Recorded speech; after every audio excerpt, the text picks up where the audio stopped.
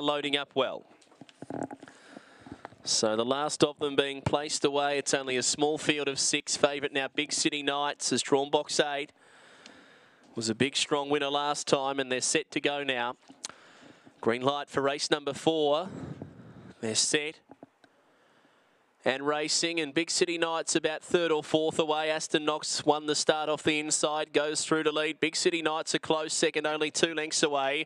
Defined Benefits up on the rail, tracked by Sumerian, Kath's Girl, and Piece of Heaven can see them all. Aston Knox a clear leader. Off the back out by 3 lengths to Big City Knights, who's starting to close in now, and they've kicked away from the rest, headed by Kath's Girl as they wheel. It's Aston Knox the leader, still a length and a half in front, holding Big City Knights, and Aston Knox all of the way. Aston Knox won it by a length and a half, beating Big City Knights about 7 away third. Defined Benefit just over Piece of Heaven, Kath's Girl, and Sumerian last of the 6 in 28.96.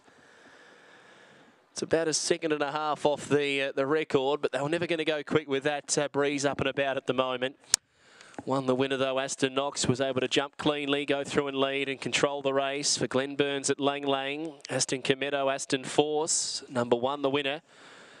Second in will go to number 8, Big City Knights, who made a looping run. L&D, Celtic Fire, and Car at Devon Meadows, and 4 Defined Benefit. The Backdraft Syndicate race by David Kerr, a daughter of Aston DB, Tiny Dreamer. A length and a half, 8 3/4. They strung right out there, 1.842, with Totes coming through.